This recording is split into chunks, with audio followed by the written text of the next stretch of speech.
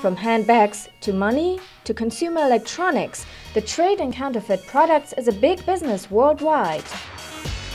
A team of researchers at Northwestern University has now created a new kind of sophisticated fluorescent ink that they say can help companies protect their goods from counterfeiters better than any technology currently on the market. The complex ink encryption system allows companies to create watermarks that are only visible under UV light in a wide range of colors to prove authenticity. Our security ink can provide a variety of fluorescent colors, from red to yellow to green to blue, and this does not exist in the current technology. We also developed a special encryption algorithm to protect the information.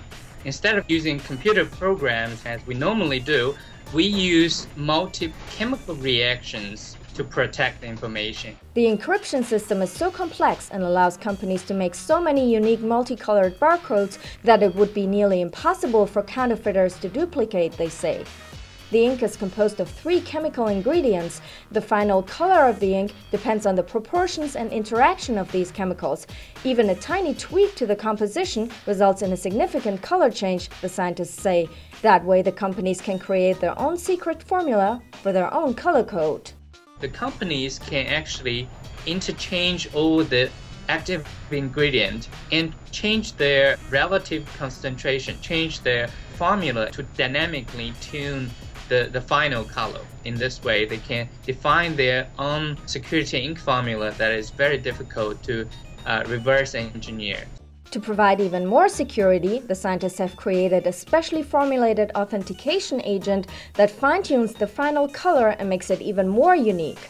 Companies can load the security ink into standard inkjet printer cartridges and print their multicolored codes on everything from apparel to cosmetics to bottles, the scientists say. With the help of simple UV light accessory on their smartphones, customers can then scan the code to see if the product is the real deal.